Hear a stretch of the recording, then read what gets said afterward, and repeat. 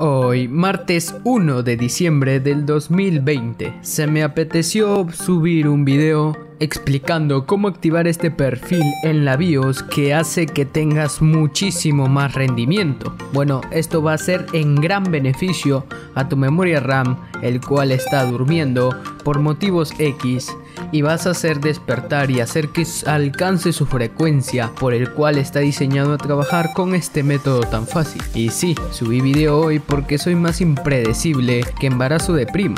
Por eso te recomiendo que actives la campanita y te suscribas si no lo has hecho aún, aunque no sé qué esperas, la verdad.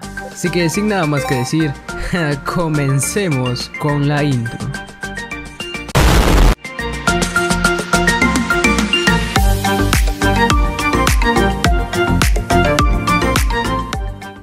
Antes tenemos que conocer qué es el perfil XMP. Verán, el perfil XMP, o por sus siglas en inglés Extreme Memory Profiles, vaya, después de que acabe este video voy a aprender inglés, madre mía. Son las siglas de una tecnología de Intel. Les contaría la historia, pero créeme, les va a aburrir, así que mejor pasemos a la explicación en concreto. Verán, el perfil XMP, al activarlo, lo que sucede es hacer un overclock a las memorias RAM que son totalmente seguras y dadas por el fabricante de la misma memoria RAM, lo cual nos permite llevar a las especificaciones tal y cual nos dice en la caja de nuestro empaque, el cual compramos de la memoria RAM. Por esto es totalmente seguro activarlo, y créeme que te va a aumentar el rendimiento, y más si tienes una memoria de 3200 MHz o de mayor frecuencia y ves que solo está trabajando a 2600 MHz. Bien, para esto vamos a hacer algo muy fácil. El paso número 1 que tenemos que hacer es prender la computadora.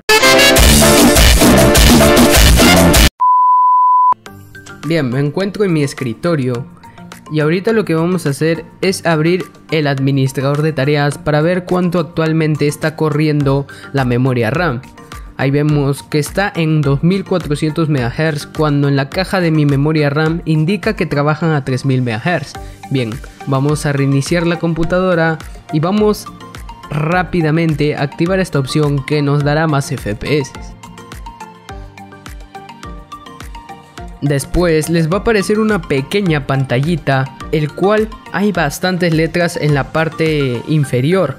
Buscan uno que te permite entrar a la BIOS y la tecla que te indica empiezas a spamear. En mi caso es la tecla F2 para las placas de gigabyte, así que spamearé más rápido la tecla que mis videos en YouTube y en Facebook. Después nos va a salir una ventana, o mejor dicho un apartado que te puede marear si es la primera vez que lo ves, pero no te preocupes, sigue mis pasos indicados, y si tu BIOS es totalmente diferente y te confundes, no te preocupes, puedes contactarme por Instagram, yo con gusto te ayudo. Nos vamos a este apartado que nos dice configuración de frecuencia avanzada. Le damos un clic y vemos que nos abre otro apartado. Tenemos que buscar uno que dice perfil de memoria extremo o XMP, Extreme Memory Profile. Nos va a aparecer en deshabilitado y tenemos que darle en el perfil 1. Si a ti te aparecen más perfiles, tienes que intercambiar entre ellos para ver cuál es el que te da los megahercios indicados en tu caja. Después de esto, guardamos y salimos del BIOS.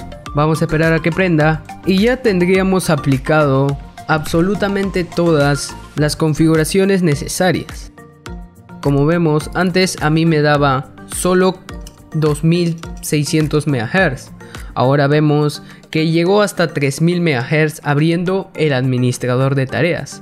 Ahí vemos claramente que la memoria está trabajando a la velocidad que me indica en la caja tal y cual lo compré. Ahí, para que vean que no les miento, abro el CPU-Z y vamos al apartado de Memory y vemos que ahí está 1497 MHz. Dirán, ¿han bajado? No, esto se multiplica por 2, ya que no tiene solo una sola cara de memoria en pin, son 2, así que lo multiplicas y te va a salir los megahercios al cual está corriendo tu memoria actualmente.